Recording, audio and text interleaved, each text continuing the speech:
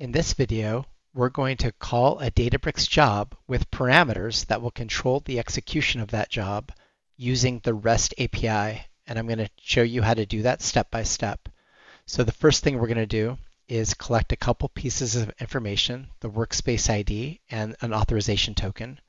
And then we're going to create a notebook that takes a parameter. Then we're going to create a job with a task and a parameter.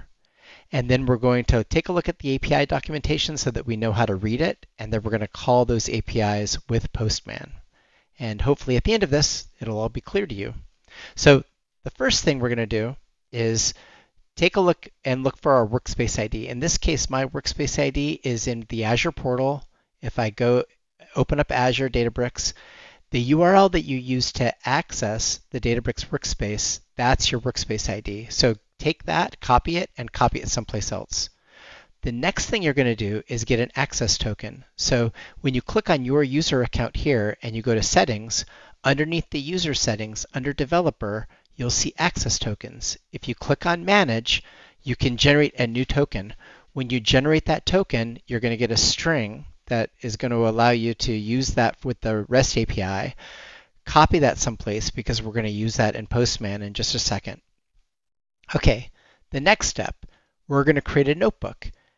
My notebook is called Test Notebook with Widget, and I created a widget called Folder Path, very Pythonic, a lowercase f with a capital P, folder path, and then I put a value in here. If you want widgets, just go to Edit, Add Widget, and it will add the widget to your notebook. Now, just to show you that I'm printing that folder path out with this default value, Test from Notebook, and when I run all, there's Test from Notebook.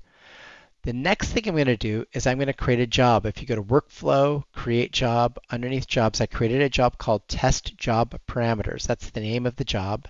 And I added a test, a task, and in that task, notice that my path is the Test Notebook with Widget. That's this one that we just created. But notice that here, the parameter here says test path from a job parameter. Well, where is it getting this parameter right here? Because I didn't add that. Underneath job parameters, I created a parameter called folder path, the exact name I called the widget. So if I use the same name, I can put a parameter value here, just like this. If I edit that, see, test path from job parameter, right? And now I can run the job. And when I run the job, it asks if I want to view the run. Yes, I do. And then when it starts running, it shows me the notebook it's running. And now you can see test path from job parameter. So where this one was from the notebook, this one is from the job parameter with that default that I specified. So again, what I did when I defined the job is I define the task, I define the path of the notebook, and then under a job parameter, if it has the exact same name, this will override the value in the widget. And that's the default. Okay, now that you've got that, let's talk a little bit about the REST API. So the REST API, the documentation is right here, and it's pretty easy once you get to know it. This will list all the jobs. It's a get, and there's no parameters yet you really need to use. You can just leave all the defaults. So if you take your Workspace ID and you tack this onto the end of it in Postman, so let's go to Postman now. Okay, so here's the job list. That's that API job list, right? You need to worry about authorization. You're going to take that token that you got earlier and you're going to make it a bearer token. In my case, I configured that in the collection, so I don't need to do that again. When I send it, notice you can see that test job parameters right there. Now, if I want to learn more about, that's all my jobs are being listed, right? I only have one job, so I only see one in the JSON array, right? So if I go into job get, this is get all the information off of a single job. If we go back to the documentation real quick, this is get a single job, right? Now there's a parameter that you have to use, a query parameter called job ID. So just to show you kind of how Postman works, if you take your job list and you copy, boop, boop, boop, this job ID right here, just do a regular copy, right? When you go into the get single job, right?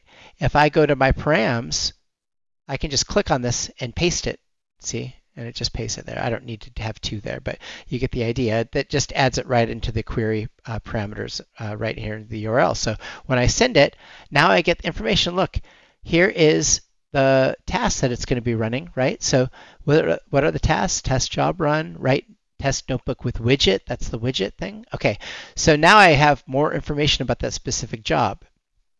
Now, if I want to run the job without parameters, I can just, again, let's go back to the documentation, trigger a new job run, right? So here's the API, job run now, right? What does it take? It takes a job ID. So if I go back to Postman, you'll notice that in my parameters, I have a job ID, right? And I can run this, boop, and it's sent. Okay, now let's go see what happens when I ran it without any parameters. Okay, so I go back to test job parameters. I go to my jobs. I see the runs. Okay, here's the running. It's running right now. Okay, let's go click on it. And I just left the defaults alone, but I called it from Postman, and it says test path from job parameter. It picked up the default that it had on the job.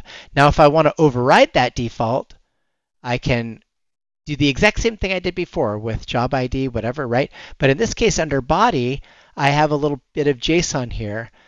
It's job parameters in a JSON array, folder path, and now I'm saying from body of Postman. So I'm doing this from Postman. I'm overriding that folder path variable. So that folder path parameter is called correctly. The notebook is folder path, so the widget's going to get overridden.